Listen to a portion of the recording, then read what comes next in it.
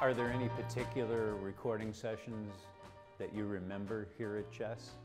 I remember most of them. Yeah, especially the Muddy Waters Electric Mud session. All of these men trying to run a big leg woman down. Yeah, you know, with all the guys, you know, Pete Cozies and Roland Faulkner and Charles Stepney and myself. And were you playing on many of those sessions? Were you producing? What was your role here at Chess? Well, I had a varied role. Sometimes I was just a saxophonist.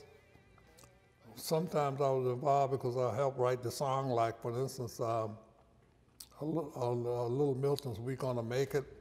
I was one of the songwriters, and I also played the solo on the record, that record.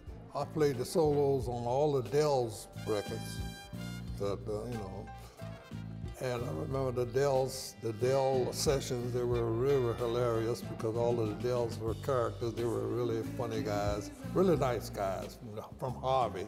And they had a producer named Bobby Miller, and the arranger was Charles Stepney.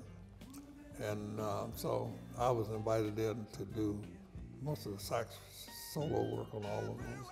I remember those. And I remember a lot of the Ramsey Lewis sessions. I wasn't playing on them, but I was around for that.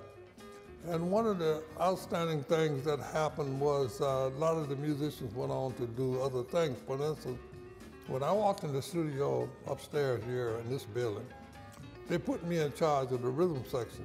And sitting on drums was Maurice White, the guy who formed Earth, Wind and Fire later. And Maurice White was our drummer. He later, he took the job with Ramsey Lewis when Ramsey Lewis trio broke up because they had an in crowd. And the trio disintegrated, and then so Ramsey hired a whole new trio, Cleve Eden, Maurice White on drums.